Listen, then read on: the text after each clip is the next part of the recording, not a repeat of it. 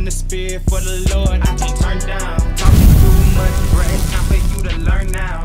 So what they hearing, they offended, but don't get now. Brother in the black, come up. Was it Dante? Yeah. Come over here for a second, man. We going over. So what y'all talking about?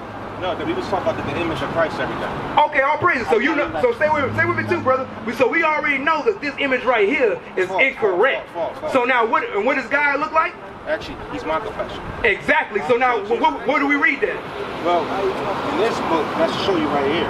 But he don't have white hair. That's made up too. No, that's what. Remember, that's what the Bible says. Yeah. So Christ gave you. Go back to the scripture real quick. You can't believe everything the Bible either. So now, but what do we read about Christ then? Well, in some all right, brother, you got the flyer, right? Make sure you read over there. All right, what you saying, brother? I was saying is this.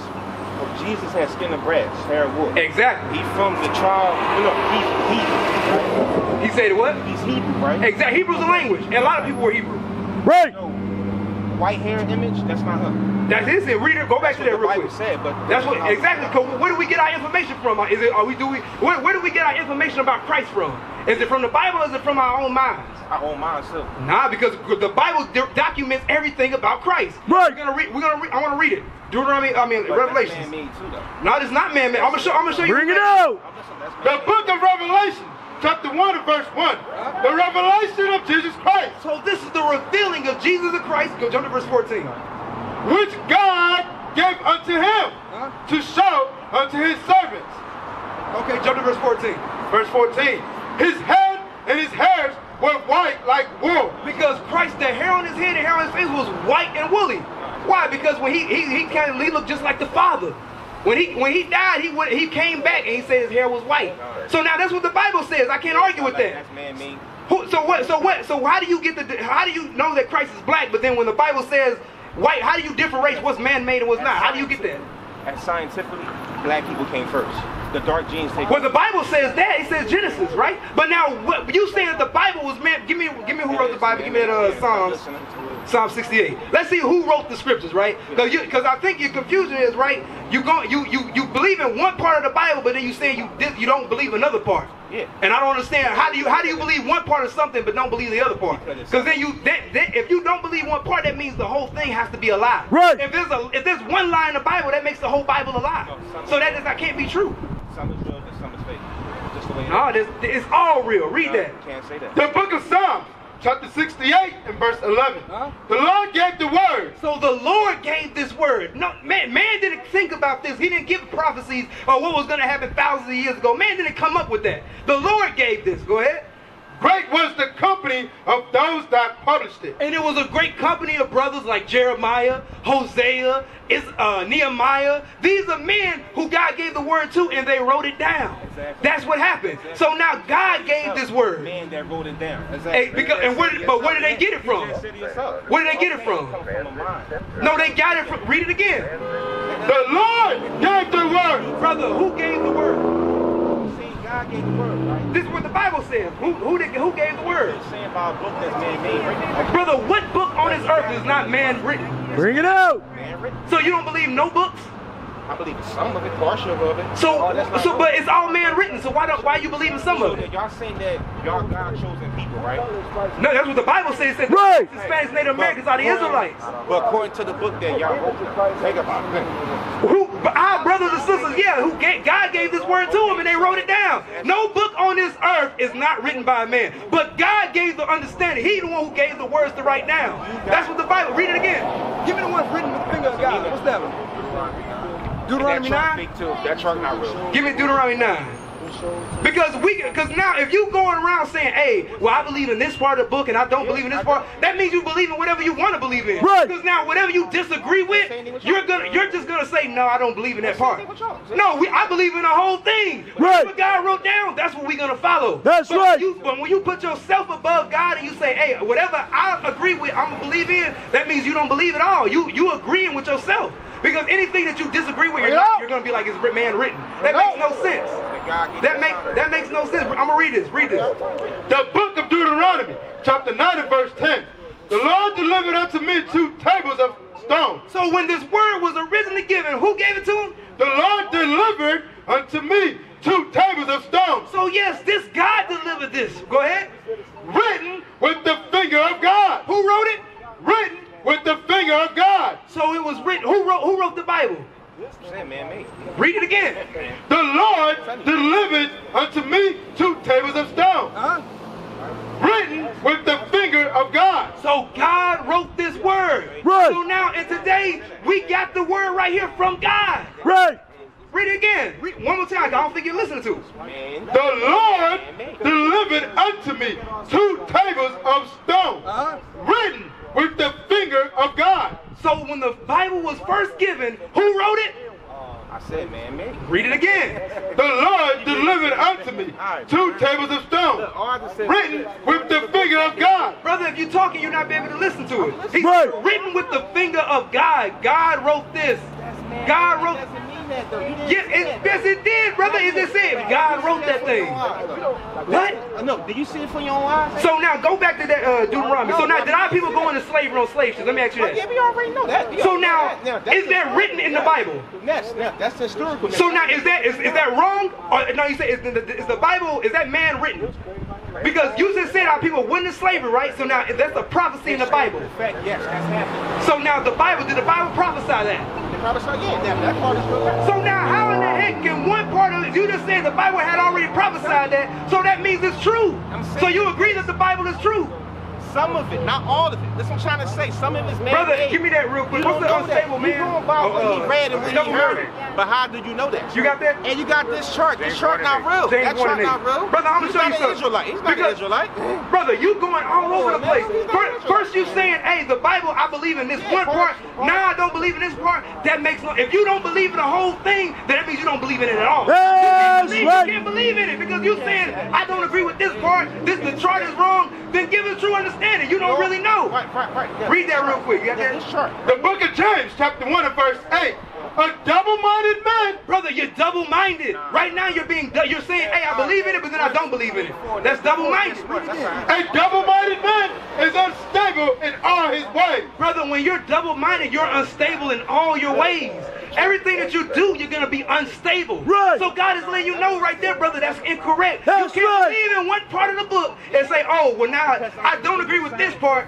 So now do you keep the commandments? You know. Exactly. You don't either. You don't either. You don't keep the Read to get that. Because, brother, now you don't believe in the Bible. All right, So you just said you don't. What's the commandments you kept today? About criticizing? Read this. I'm teaching you right now. That's the not commandment. teaching, Read that's that. criticizing. The book of 1 Timothy, chapter 6 and verse 20. O Timothy, keep that which committed to thy trust, avoiding profane and vain babbling. Brother, you gotta avoid profane, vain babbling. You're babbling about a lot of different stuff, and you're not being coherent with your words. And opposition of science. In opposition to science, you said something about science earlier. You said something about you believe in scientific stuff, and then you say I believe in parts of the Bible, and that's double-minded. That's unstable. Go ahead. Falsely so-called, Falsely so-called. which some professing have erred concerning the faith. Brother, you're erring concerning the faith. You're in error right now. So first thing you gotta do is acknowledge, hey, I'm wrong, I'm in error, I'm double-minded, and I'm That's going right. every way. And then you gotta come back and keep God's commandments. Until you keep the commandments, you're never gonna understand what this Bible is talking Right. about. That's where you're confused at. Until you give me that real quick in Psalms. Until you keep the commandments, brother, you're not gonna understand the Bible, and you're gonna go each and every place. You're gonna say, hey, Christ is black. I believe the scripture where he says he's black, but yet the part about white hair, for whatever reason, I don't believe. That's not true. What makes it not true? Because he don't. He ain't hair of my Brother, you double-minded. You unstable. You avoiding. That's a bunch of questions you babbling back and forth. That's your opinion. Read that real quick. The book of Psalms, chapter 111 and verse 10. The fear of the Lord is the beginning of wisdom. Brother, how do you begin to get wisdom? How do you begin to get wisdom? You know what I'm saying? Simple question. God gave us a clear, simple answer. He said, how do you begin to get wisdom? If you want to really understand what the Bible's saying, he's asking you, how do you get wisdom, brother? Can you answer the question for me? Like I just said once again, the chart of faith. Answer my question. How do you begin to get wisdom? You get wisdom by your mind. Read it again.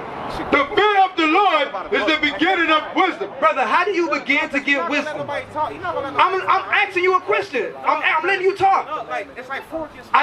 No, they're not even speaking to you. Now I'm asking you, how do you begin to get wisdom?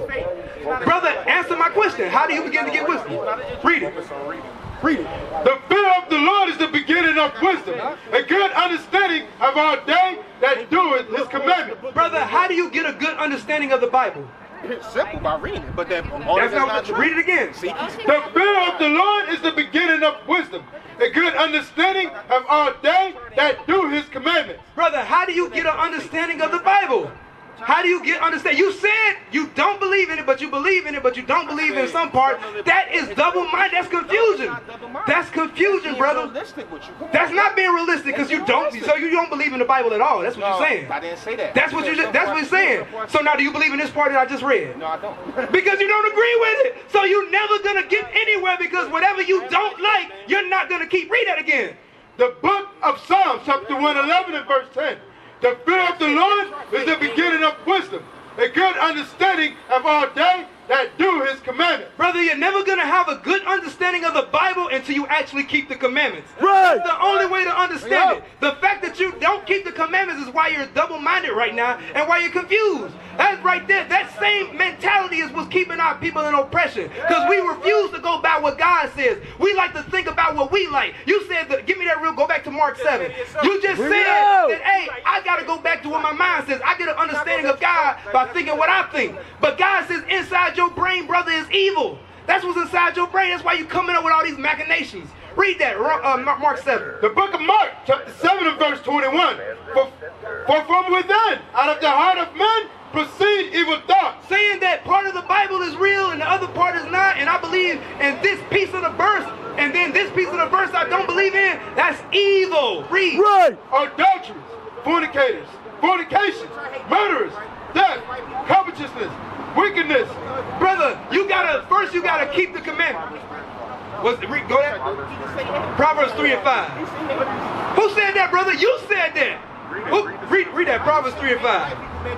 Read that. The book of Proverbs, chapter 3 and verse 5.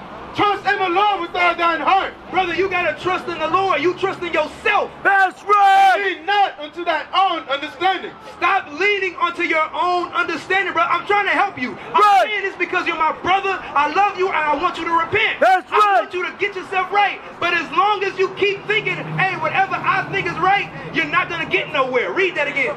Trust in the Lord with all thine heart, and lean not unto thy own understanding. Don't lean unto your own understanding. Read. In all thy ways acknowledge him. In all your ways you have to acknowledge God. Not not a puzzle. You got to go back to the whole thing and keep it. As long as you don't do that, you're not going to understand. Read. Right. And he shall direct thy path. God will direct your path then. That's the only way you're going to be able to understand the Bible is by applying the laws. That's it. If you don't do that, you'll never understand the Bible. We used to scream black power while Heron was pushed. But at the end of the day, nothing's in vain. IUIC has been given a vision. The tents of Judah has risen. Many has attempted the mission, minor murmuring, omitting, and missing the mark. Just reading that he had the flame of fire in his eyes gave us the spark. We on Paul's mission. We out on the road, purple and gold, from Mexico, Cuba, Haiti, Ghana, Sierra Leone.